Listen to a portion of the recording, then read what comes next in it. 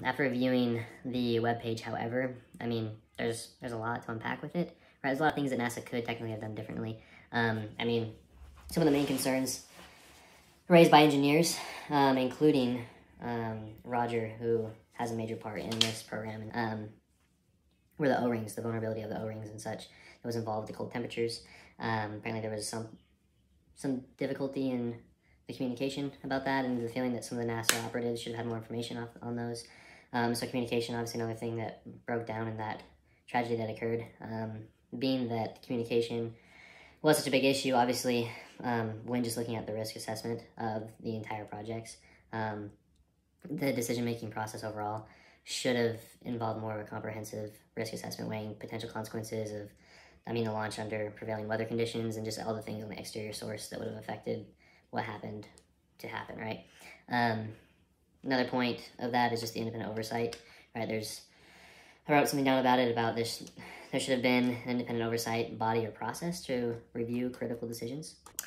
Overall, for Roger, I don't really know if there's anything he could have done differently outside of just being more aware of the legal things that are at risk with the project that they were doing. Maybe if he was more aware of that or consulted about those things in depth, just so that he understands, especially with a family and such to provide for, and after a tragedy like that, jobs are definitely a slim thing for him to be able to obtain. So I was just looking through it, and I don't know necessarily if there's anything that he could have done differently.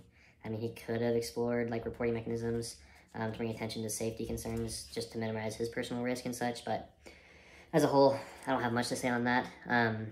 For the future and in other engineering situations, a few points that I made one was ethical decision-making, right? I think it's important to prioritize decision-making in an ethical way that can ensure that, in particular to me, as if I was in the engineering position, that they're going to align, right, my actions are going to align with honesty and integrity and, of course, public safety. The communication is going to be open with all those that I work with and all that are involved in the process itself.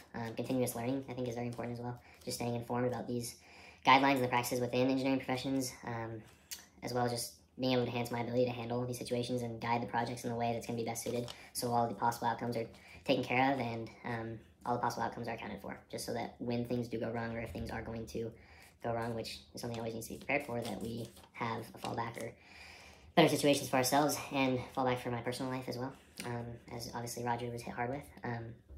But biggest point of all that comes down to, we do the things that we do so that everybody in the process is safe, and so something like this doesn't happen again, so that tragedies like this are able to be, they're able to be avoided.